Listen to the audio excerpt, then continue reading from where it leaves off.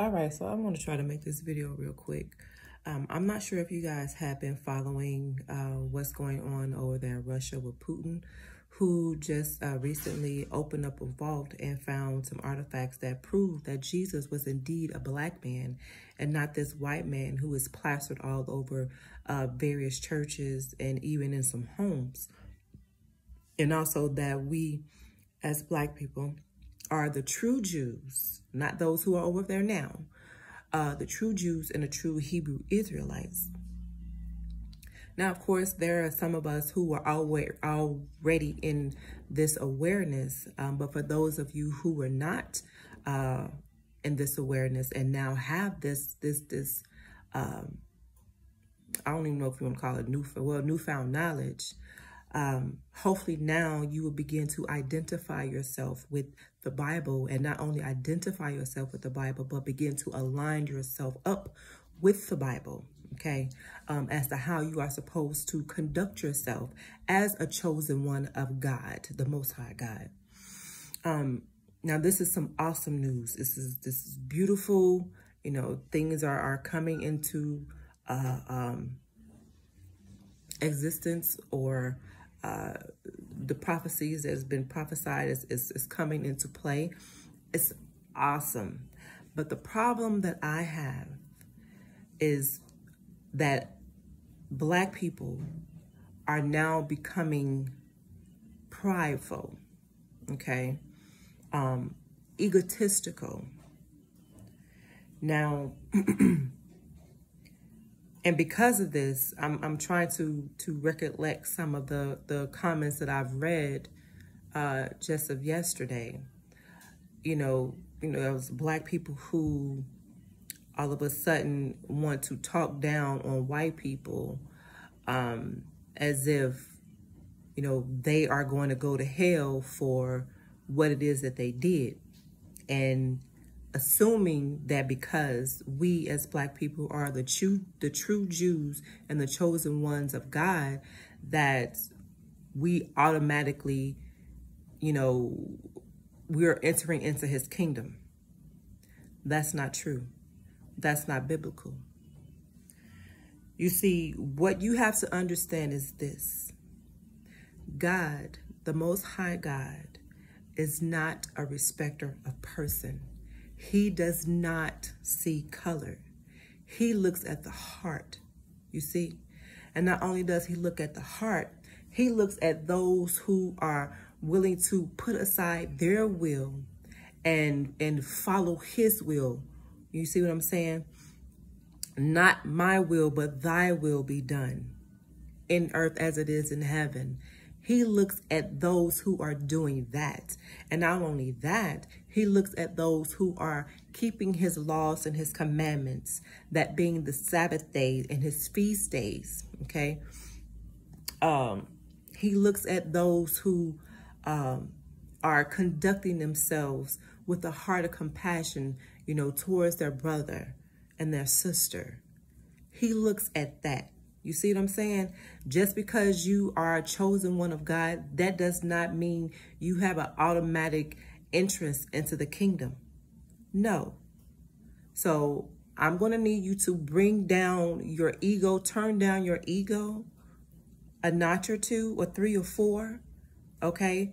Because even though you are the chosen ones, even though we as a black people are the chosen ones, if you are not if you don't believe on Jesus the Christ as being the one true only begotten Son of the Father, who came, you know, who was hung, bled, and died for the remission of our sins, if you don't believe on his name, if you're not, again, following his laws and his commandments, if you're not keeping the Sabbath days, if you're not keeping the feast days, if you are serving all these pagan holidays, this Christmas, Easter, Thanksgiving, what's the other one? I can't believe, I don't celebrate them. I can't even remember. Was it Christmas, Easter, Thanksgiving, Halloween, and some other. If you're still serving these gods, these pagan gods, by way of these holidays, honey, you're not going to, black or not, you're not going to enter into the kingdom. You can hang that up. So just because, again, you are the chosen ones, does not grant you immunity, I'm going to say. And for you to look down on white people or any other race of people because you have come into this understanding or this truth of you being the true Jews, the true Israelites, the chosen ones by God, does not give you the right to put yourself on the pedestal above anybody else, because you're not. That don't make us better than the next person. Yes, it is a blessing. It is an honor. It is a privilege to be chosen out of all nations, to be the ones that God chose as his chosen people. That is amazing. But see, what you also have to understand is this. It was us who sacrificed or who crucified Jesus. It was us who was disobedient to God's laws. It was us who turned away from God and started following other gods and idols and sacrificing our children to these other gods. It was us who did this. That is why we are in the predicament that we are in now today. This is not our homeland, but that is why we are here. Our forefathers were brought here because in the Bible, I think it's Deuteronomy, he talked about how he was going to scatter our forefathers abroad for their disobedience.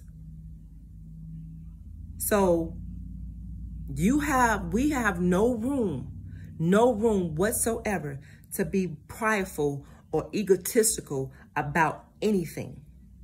If anything, we need to humble ourselves. Be thankful and grateful for God choosing us as a people.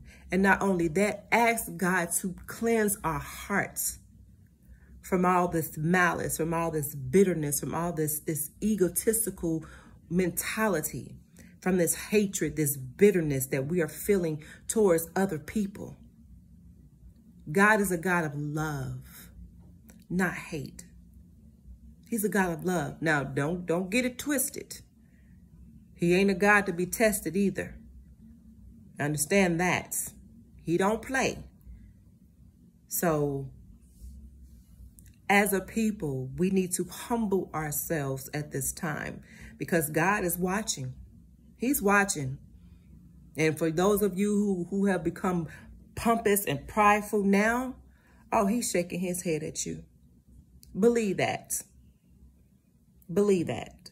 So, if you are thinking that because you are the chosen ones, that you have a one-way ticket into the kingdom of heaven, you're wrong. Because again, God don't see color.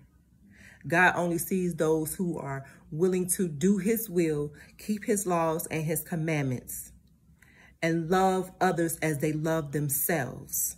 That's what God looks at. So if you're not operating in that, you can hang it up. Black, blue, purple, orange, green, brown, it don't matter. So I just wanted to come on and let that be a warning to us as a people, to the daughters and sons of Zion. Don't get boastful. Don't get prideful, but become humble.